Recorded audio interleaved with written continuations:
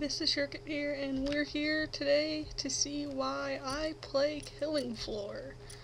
Now, Killing Floor can be bought on Steam. I'm a huge fan of Steam, actually. I'm on it a lot of the time. I have a lot of friends who have it, so I can just sit there and chat with them.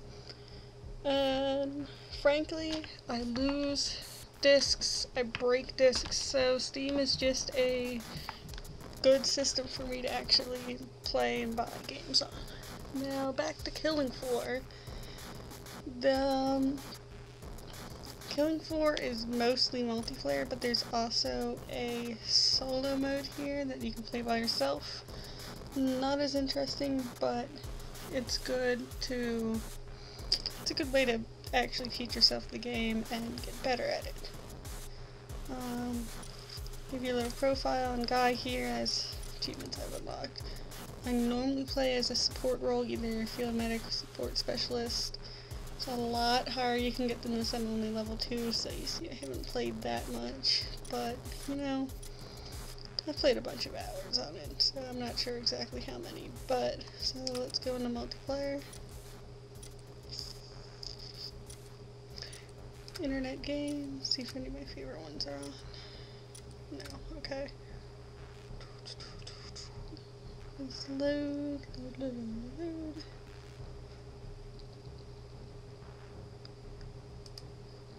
Over here, you can see if it allows you to raise your stats, the difficulty, and whether the anti-cheating is enabled. You can use voice chat on here as well. I tend not to, but whatever. Let's go with the one that I've played before. Here we go. Playing on easy right now, just so I don't die about 10 million times for you. Easy is still pretty decently hard.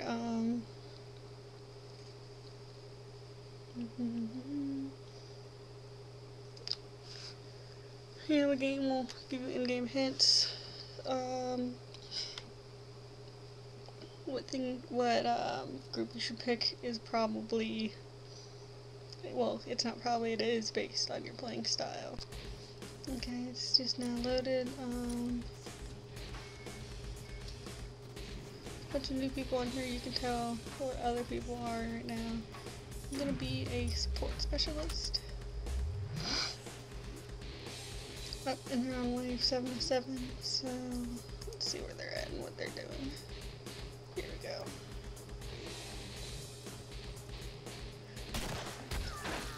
I'm gonna be crap right now because I'm not gonna have any good weapons for the last round against the Patriarch, but basically you don't get better weapons, and it's not even for people who have been playing 10 years. It's more of how long you've been playing on the server straight through the waves. You gain money by killing things, so, but often if you pop in at like round 4, then people will drop money for you. And you'll be able to buy like a shotgun straight away. Now, the higher up you get in levels, the cheaper things will be because in your perk, because that lowers the cost of things. So I'm just gonna cut this out until these guys actually kill all these things, and then I'll pop back in when we go to the weapon choosing. You can heal yourself. That's what I'm gonna do quickly. And I'm gonna pull out my shotgun again.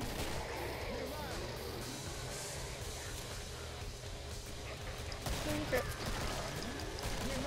Deal with these guys quick. Ow. Thank you, mister. I'm gonna hang with this guy. Wait up!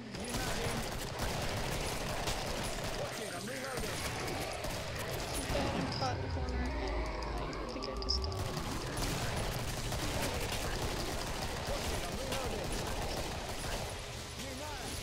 And so you can easily take out people. We're gonna hang on with this Jake guy. So shield too. So who's left? You can see who's left by hitting, oops. Hitting tab, and I'll bring up this, and only Gus is left. So, there's Luke. And he has no shield, not the greatest idea in the world. Yeah, we're probably gonna lose. So,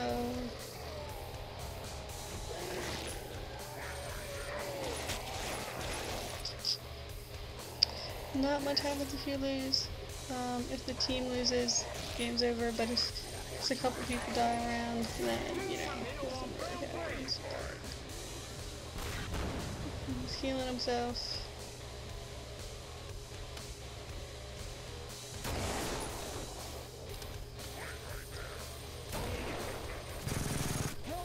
Yep. So, we died, but that's the possibility. And that's why I like Killing Floor. Yep, it's a hard game. Gets easier as you go on a little bit. That was easy, and we still all died. So, you know,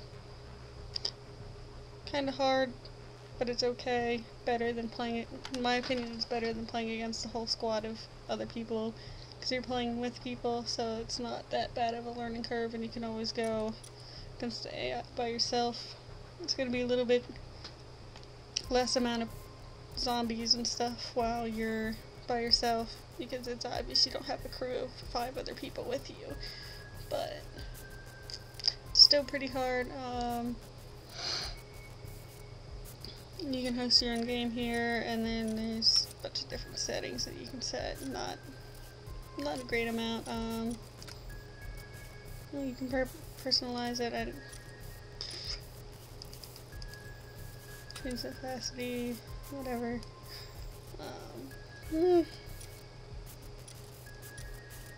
It's all okay, but yeah, really like it. Recommend it to anyone who likes first-person shooters, multiplayer, zombies, you know, whatever. Good all-around game. I'm not the greatest at first-person shooters, but I kind of like them. So, yep, go out and get it.